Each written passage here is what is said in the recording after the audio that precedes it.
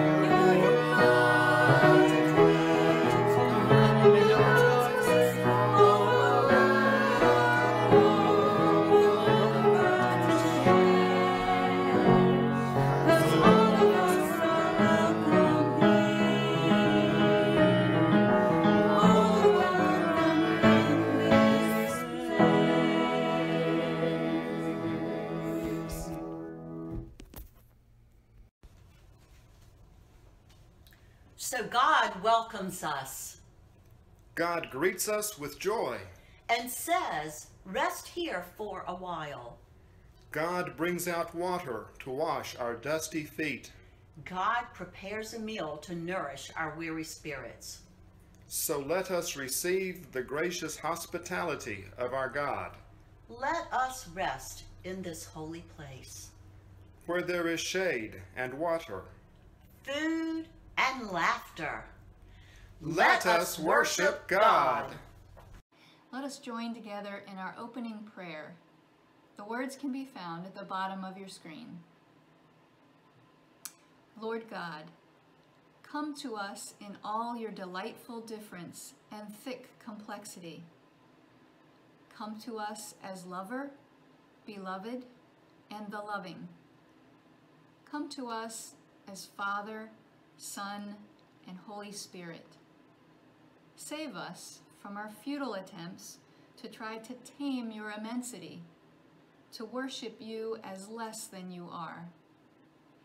Enable us to grow up toward you, rather than to try to shrink you down to our limits. Come to us, we pray, so that we might come to you as you are. Amen. Good morning. Thank you for joining me this morning for the Children's Moment.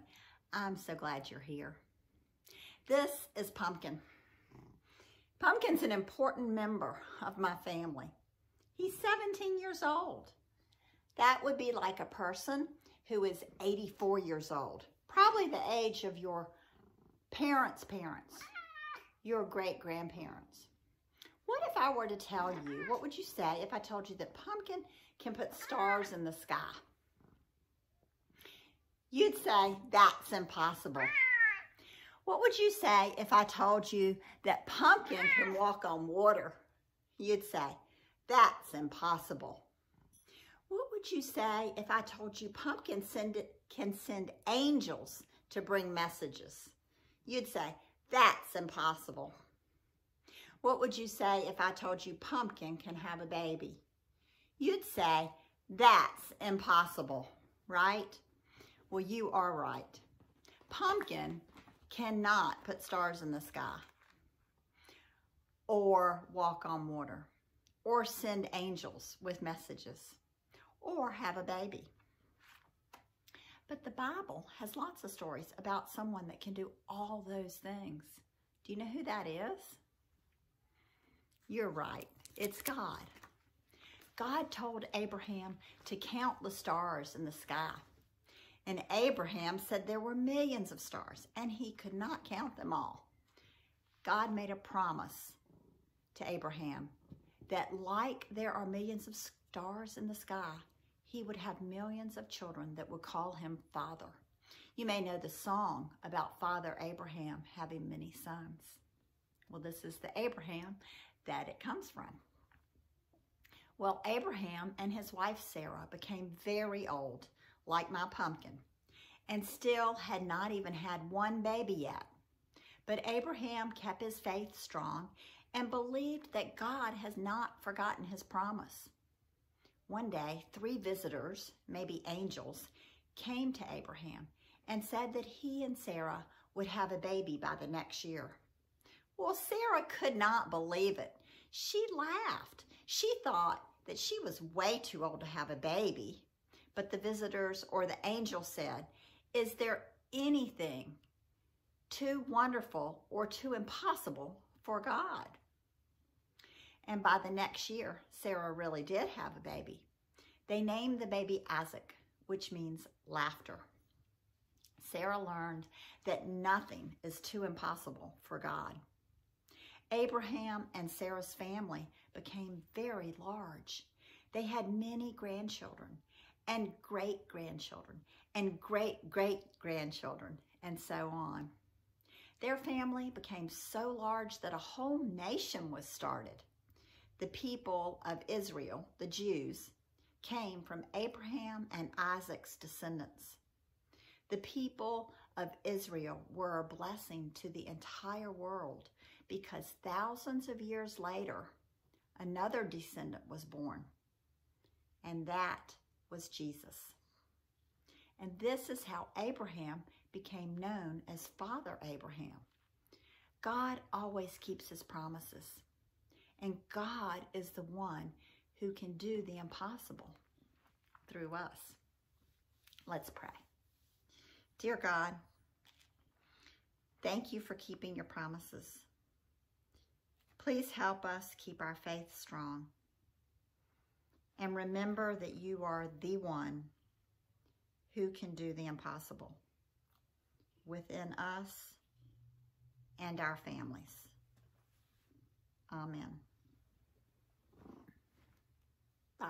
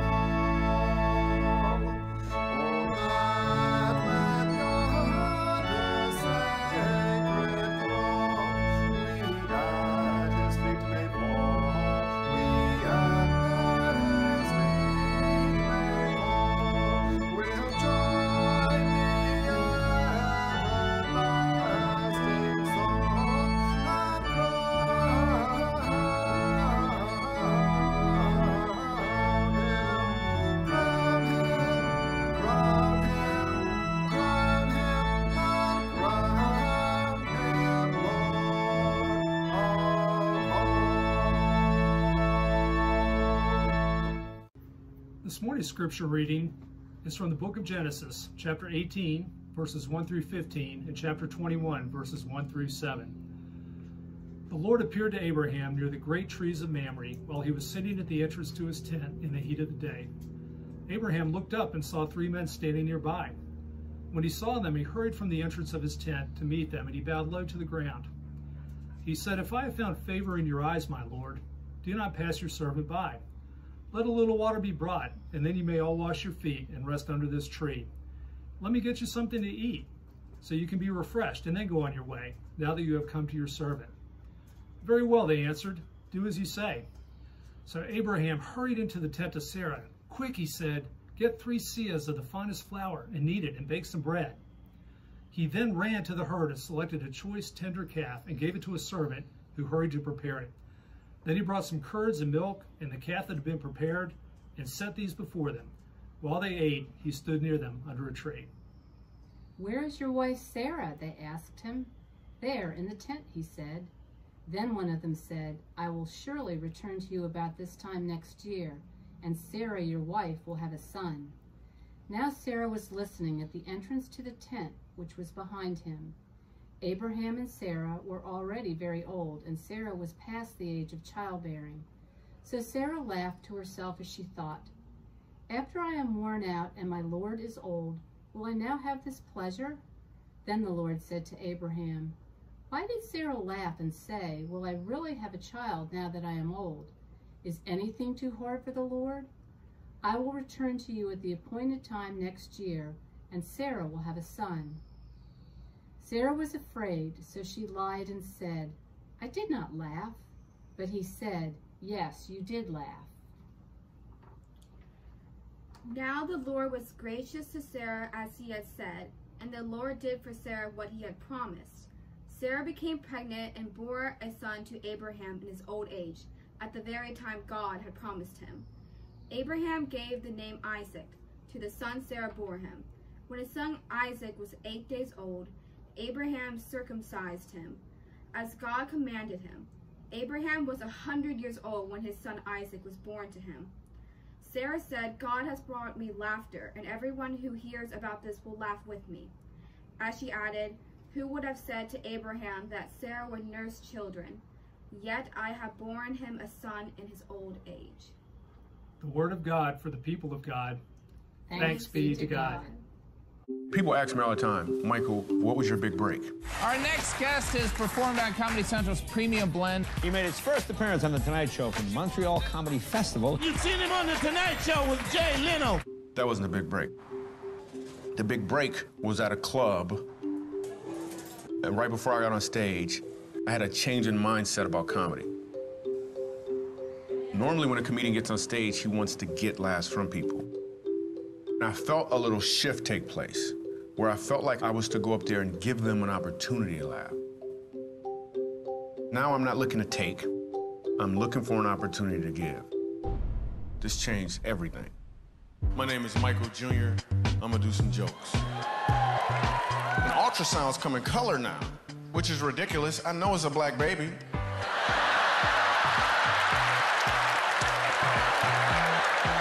It better be a black baby.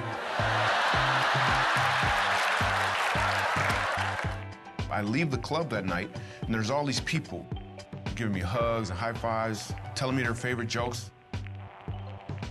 Then I look across the street, and I saw a homeless guy. And I thought to myself, what about him? Most comedy, most jokes are set up. My son, 4 years old, looks at me out of nowhere. He says, "Dad, I want to be a doctor." I was like, yes, yes. And then a punchline. Then he said, "Or a dinosaur." I understand that me doing comedy and doing all of these TV shows and making all these people laugh is really just a setup. My punchline is to make laughter commonplace in uncommon places. We go to Montrose, Colorado, a place called the Dolphin House. They take care of children who have been abused by their parents. And this grandmother explains to me that her grandson is being abused by his mom. He's so afraid of his mom that everywhere he goes, he wears a Spider-Man costume. So I get on stage, sitting right up front, Spider-Man. I start doing comedy. People start laughing, slowly but surely. Probably about 25 minutes into it, I hear a voice, and the voice says, "My name is Ronan." And this little boy pulls off his mask. And it was one of the most powerful moments in my entire comedy career. Here's the deal. If we could just stop asking the question, what could I get for myself? And start asking the question, what can I give from myself? I think people would learn that you don't have to be a comedian to deliver a punchline. It's really what I want to get across to people. And I think I just did. I looked at the camera again. I don't know if I was supposed to do that. Emphasis. Anything else you can think of? Yeah, I'm gonna say it right now. You've been set up. You in the setup. Be the punchline. Okay, I'm gonna walk off dramatically.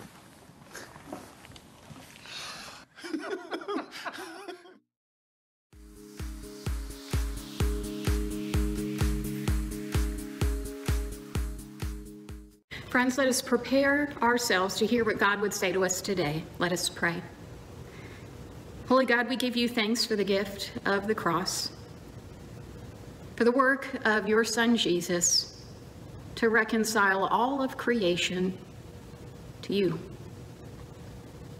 And so, God, in gratitude for that work, for that cross, we pray that you would hide me behind the cross so that all would see less and less of me and more of thee.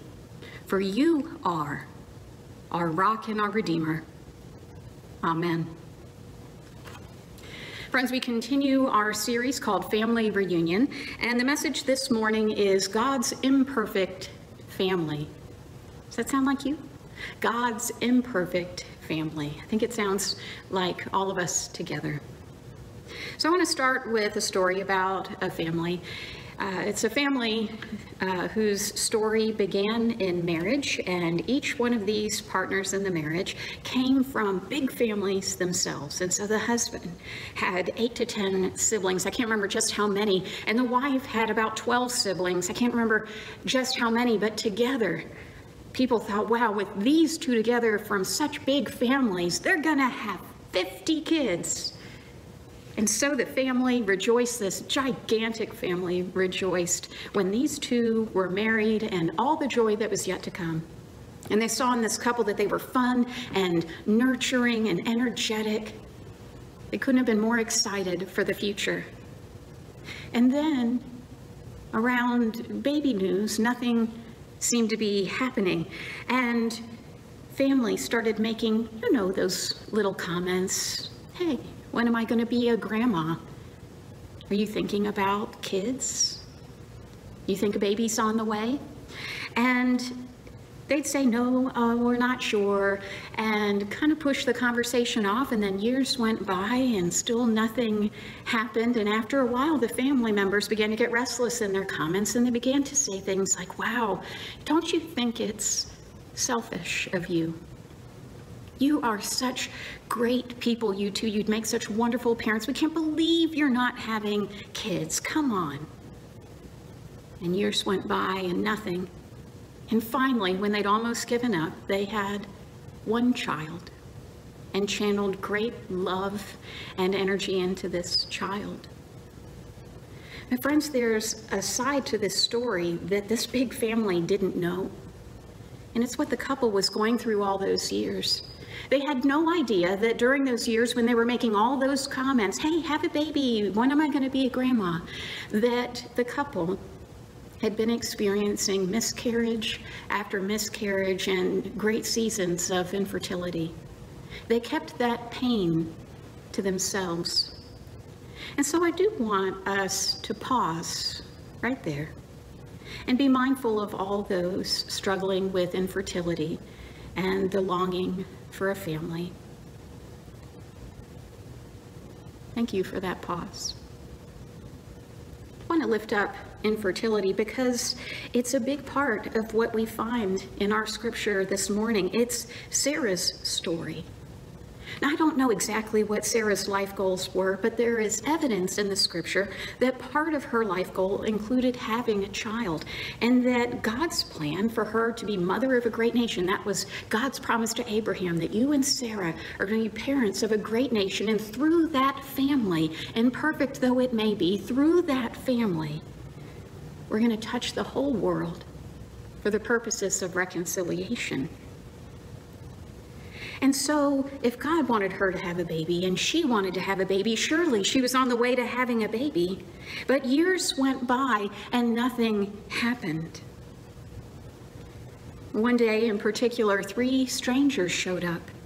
And if we read the biblical account, we'll see that one minute it's talking about 3 men, and the next minute it says God, that somehow these 3 men are representing God. There's mystery there. But Sarah, she overhears a conversation between the 3 men and her husband Abraham, and in that conversation, she hears the words, when we come back this way, Sarah will have a child. Now, like that first couple I told you about, Sarah knew the backstory, what was behind all those years of nothing happening. And part of what happened is she just aged And God passed that point of fertility. And her response, she snickers and says, "Will I at last have pleasure?" And that word indicates that she and Abraham were not in an intimate season in their lives together. And so she hears this, and all she can do is laugh. So there are different kinds of laughter.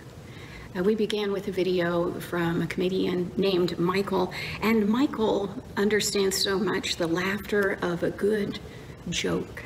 And laughter becomes something he doesn't want to get, but something he wants to give.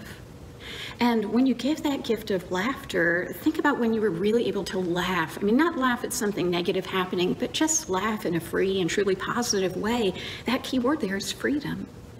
When were you free to laugh, to have great joy? So that's one kind of laughter. But sometimes when we laugh, there's a wryness to it. And we say things like, well, you might as well laugh as cry, when something is just so difficult. You don't have any more tears left for it, no more serious words, and you just throw your hands up. And when Sarah laughs, she laughs this laugh of disbelief, of skepticism. When we're dealing with God's promises, and in this case, the promise was Sarah will have a son. When we're dealing with God's promises and we laugh at the promise, not because it brings us joy and freedom, but because we just can't believe it, we know that we're in a place where we're questioning God and questioning the power of God's promises. So let's work with that phrase a little bit. I had a pastor friend of mine who used to talk about God's promises, and he really got that phrase into me. But early on, I used to think, gosh, what's he referring to specifically? I wish he'd give us a quick list. What's God promising right now? And we can find one of God's promises in Genesis. It talks about the rainbow, that God puts a rainbow, and that symbolizes God's promise to never destroy the earth again. And so during this time of coronavirus, Frank in the office put on the church bulletin board the rainbow and that promise that we can trust God to be caring for the world. And so that story of the rainbow after that time of flood that we see in the Bible, that is a promise. Another promise can be found in the prophet Isaiah. You'll remember probably at Christmas season, you hear that scripture that talks about how the lion will lay down with the lamb. And so something about this striving and this threat of survival of the fittest, that is going to change. We hear from Jesus in the Gospels where Jesus says, I am with you. I will never leave you. I will not forsake you. That's a promise. You don't walk alone. Or we can see promises in Jesus's actions. When Jesus feeds thousands, has people sit down in the grass and pulls just a little bit of fish and bread, and somehow it's enough for thousands, there's a promise there that we don't need to be afraid of not having enough. Our concern is to share of what we have and trust God for the abundance. That's part of the hope and promise we find at the communion table. You find a promise in the letters that Paul wrote. That's in the back part of your Bible in the New Testament. And one of the things Paul says is that in Christ, in Jesus, we are not anymore Jew or Greek. We are not slave or free. We are not male or female, but we are one in this body of Christ. And what a hopeful word, a word of unity that we can discover in Christ in a time when we're seeing the great pain of disunity and people just feeling alienated from one another. What an amazing promise.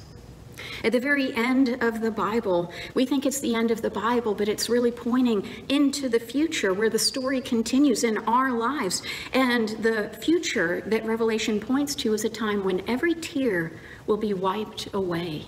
You may find yourself going through a lot of grief right now because we've been through so many difficult things, one right after the other. And there's some grieving to be done there. All tears will be wiped away.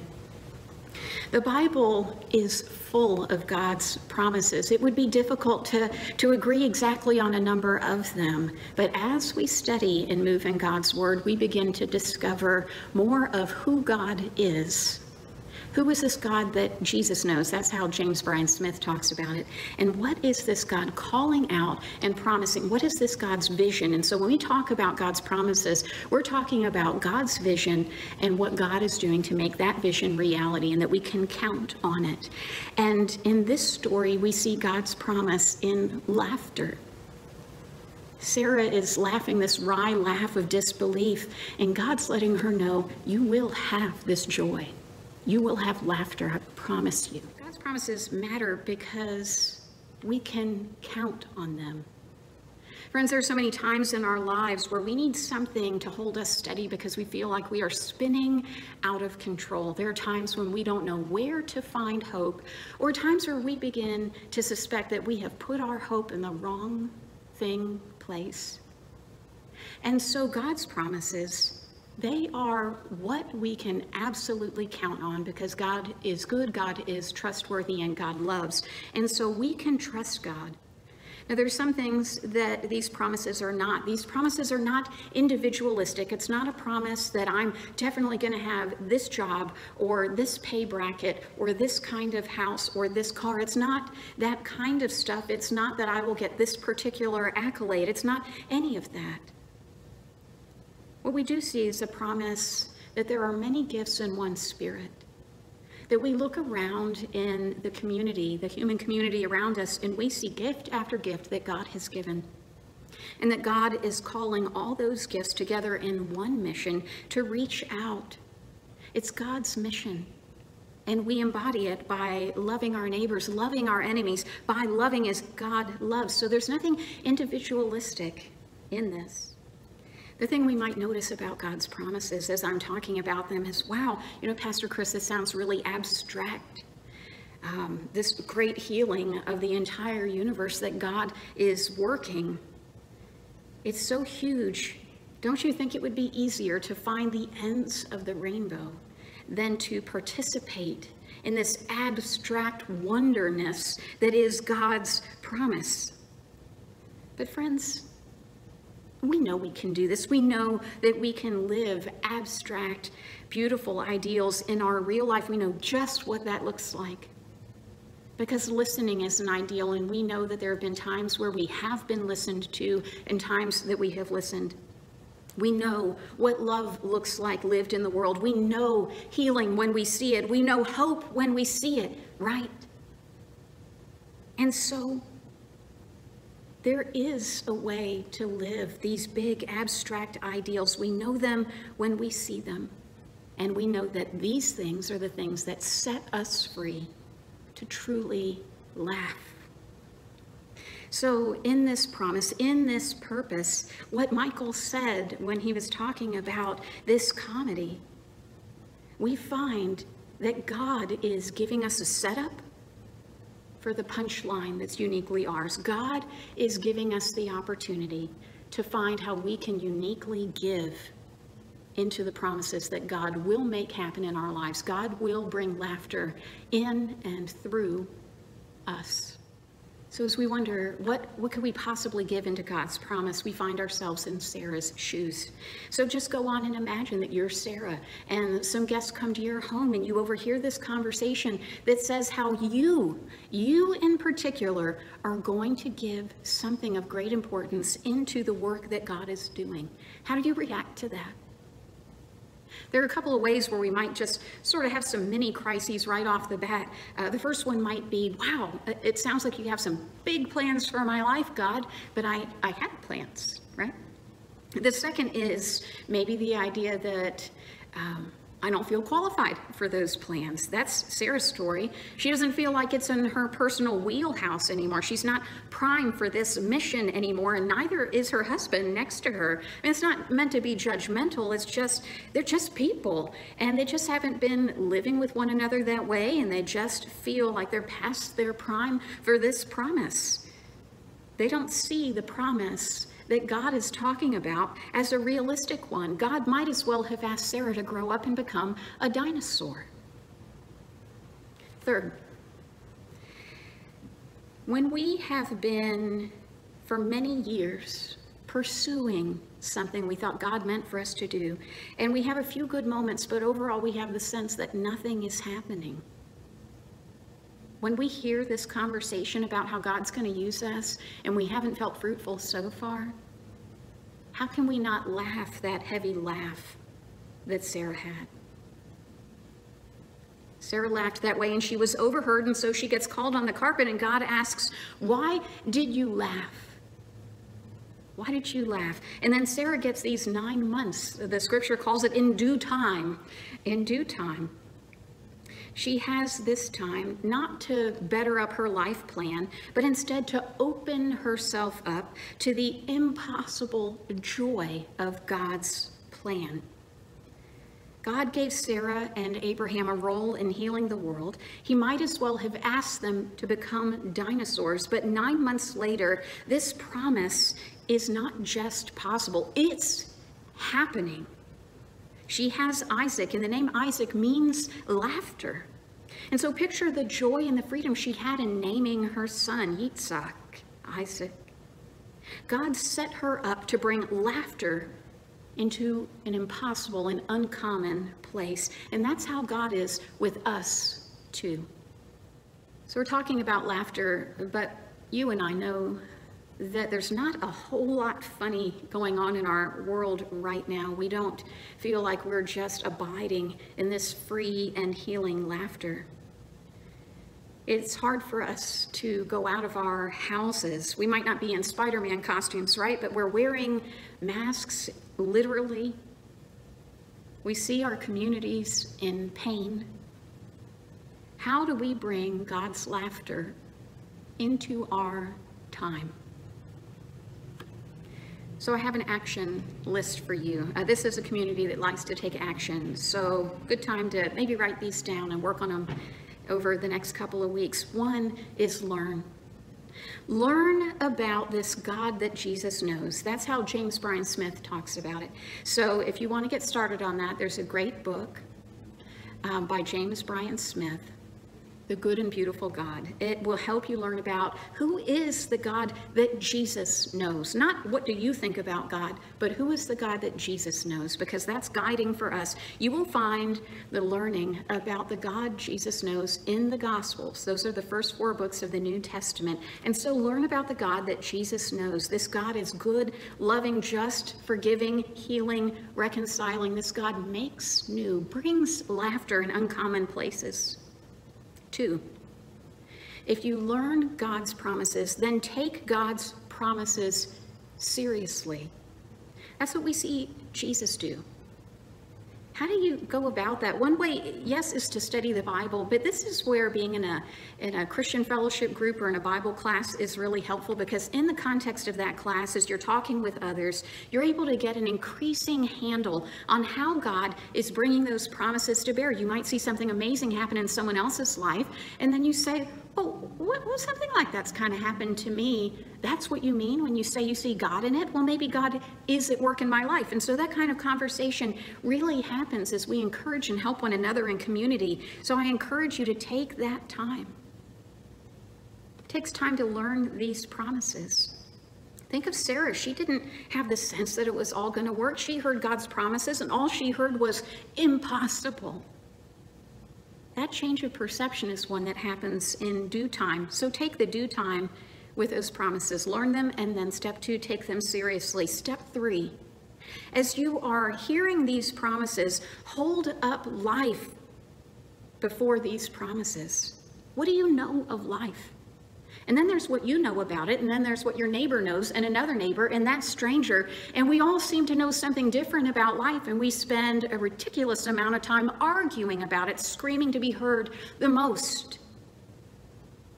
So it's like that proverbial elephant. Life is so big, we need the humility to acknowledge how big life is, and understand that we're all standing somewhere different around this elephant, and this one is describing it, and it sounds like the tail, and this one says, no, it's all about a trunk. It really is all part of a story. It matters if we hear one another. Sarah needed Abraham. We need each other to help us understand what this life is and hold this life up against God's promise.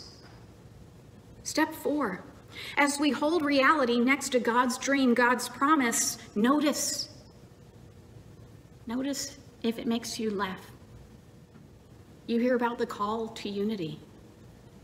Does it make you laugh? Because you might as well laugh as cry. As you hold reality next to God's promise, notice if you laugh, notice where you laugh. Not just about racism, not just about health, but about countless things where we need to hear one another and hear God's promise at work amongst us all. Where do you find yourself laughing, and is it the laugh of skepticism? Friend, do you hear God ask you, why are you laughing?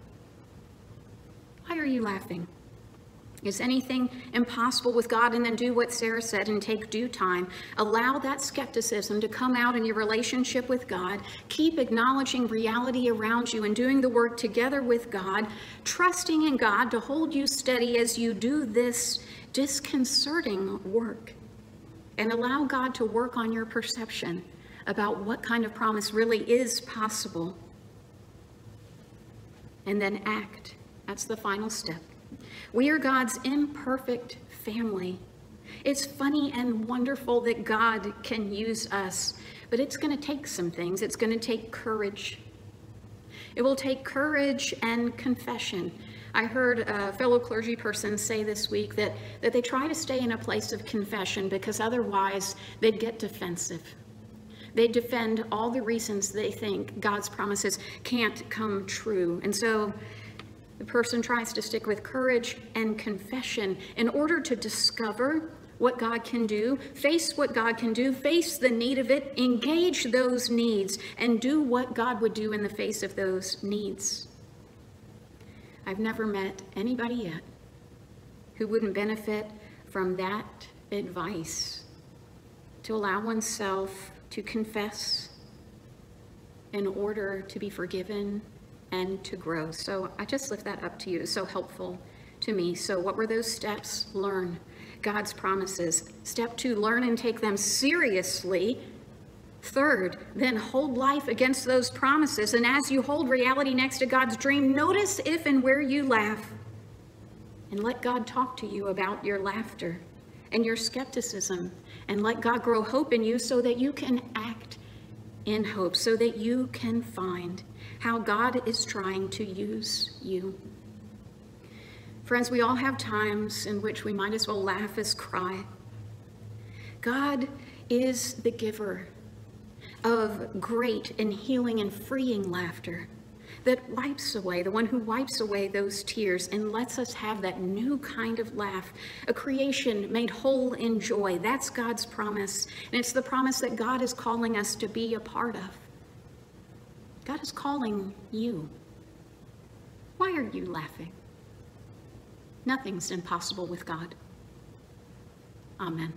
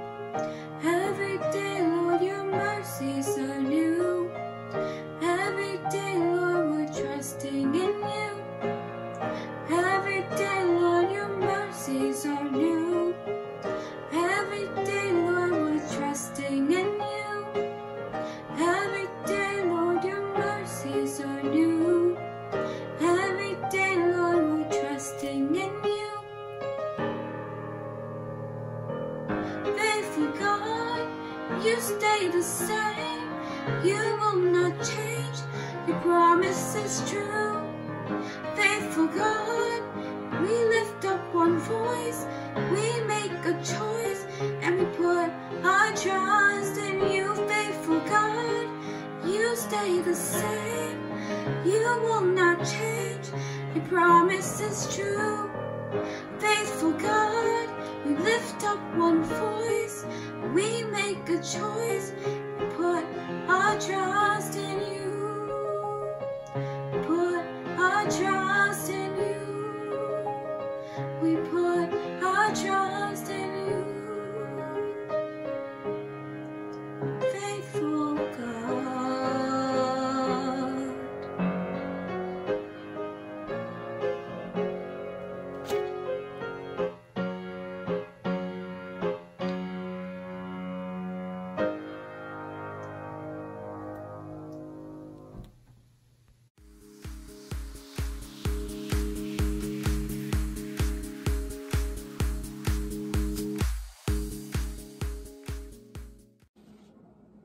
The prayer of the people for the children of God. Let us pray together for the church, the world, and for all God's children. Please join in the prayer by responding with the words on your screen during each pause. For all the children in the world, for the eternal and endurance child in all people, and for the childlikeness which grasps your truth and to which we are called. For each child that you have given into our care in the ministry of Shady Grove United Methodist Church, for their gift, talents, and love, and the privilege of sharing with them the journey of faith. For all those who share their time with children to guide and learn from them. For parents, teachers, and volunteers who work grace us all. For the gift of holy baptism through which we are all born anew and by which you give us, young and old, to be sisters and brothers to each other. We lift up to you the needs of all children everywhere, for those who are hungry and afflicted by war,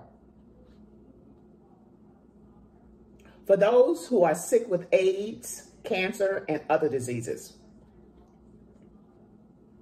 for runaways and for refugees, for victims of abuse and neglect, for those who prevent in any way from realizing their growth, abundance, and freedom that is their birthright. To all organizations that work for the well-being of children, especially United Methodist Family Services, Caritas, STEPS, social services, and foster agencies. To all those in authority who make decisions for the world's children. To presidents, rulers, and legislators. To each of us charged with stewardship of our environment, that the children of the future might have fresh air and clean water. Gracious and everlasting God, whom child Jesus show us how full is our heart with love towards us all.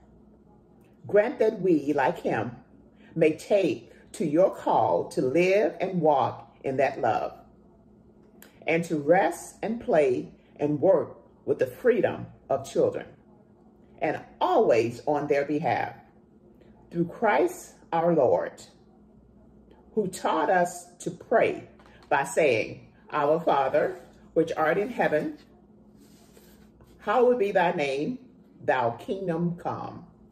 Thy will be done on earth as it is in heaven. Give us this day our daily bread. Forgive us our debts as we forgive our debtors. And lead us not into temptation, but deliver us from evil. For thou is the kingdom, the power, and the glory forever. Amen.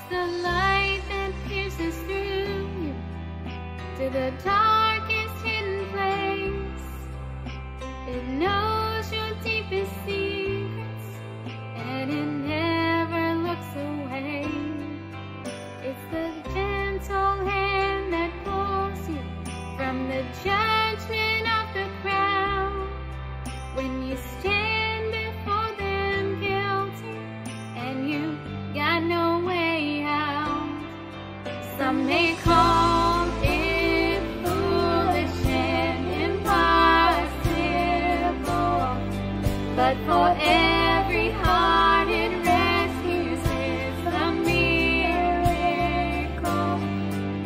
It's nothing less than scandalous, this love that took our place.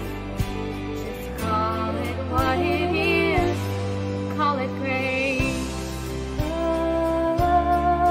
Call it grace. The breath that's breathing new life into what we thought was dead. It's the favor that takes orphans, placing crowns upon their heads. It's the hope for our tomorrows, the rock on which we stand.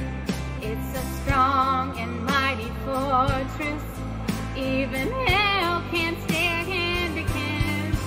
Some may call it foolish and impossible, but for every heart it rescues, it's a miracle. It's nothing less than scandalous, this love that took our place. Just call it what it is, call it grace. Call it grace. Call it grace.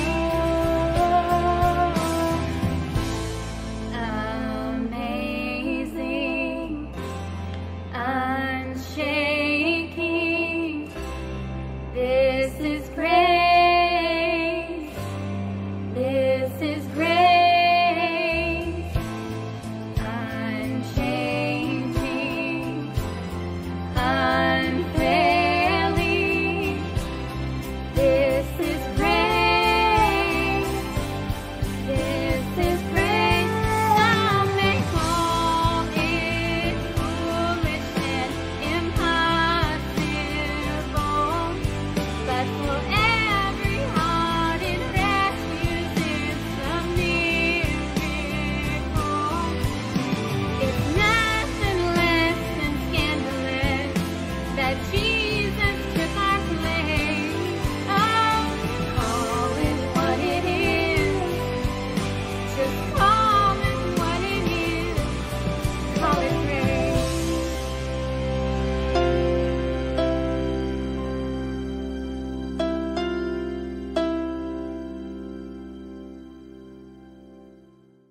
Don't you know, friends, that even now we have something to laugh about, to skip and laugh and play because we can trust in God's promises.